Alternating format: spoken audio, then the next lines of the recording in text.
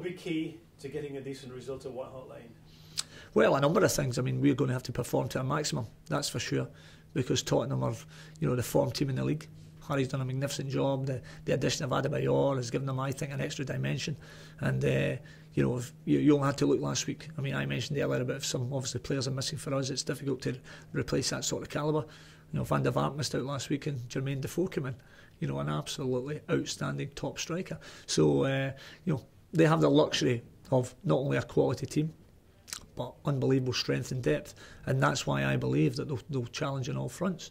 They're really, I think they did what was perceived to be a slow start for them in the first few games, and now I think is it 9 wins and a draw for them in the last 10 games, flying up the league and looking, as I say, to be in at the top end, fighting out for obviously Champions League and even title aspirations. Do you think they can win the title? I seem to think so. Well, I think if they stay, that they keep that squad together and everything goes away, suspensions and everything else, of course they can, because they've shown on their day they can go toe to toe with anybody. But not only every now and again, on a game to game basis, consistently over the duration of a 38 game season.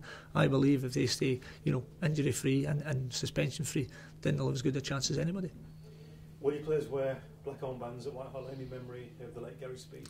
Yeah, well, I think it's so important that we all want to win football games and we love our football and everything else, but when something like that happens with the passing of Gary, I think that gives you a perspective and you realise what's important. And I think it was a sad day for everybody, but first and foremost his family, and I think it's important that everybody's thoughts are with them in this difficult time. And Gary brought so much to every football club he was at, and not only the football club but the people he came into contact with, because he was a lovely character. I always seen him with a smile on his face, and of course I think that's a sad time for everybody involved, and I think it's important that we allow his family the time they need to deal with that.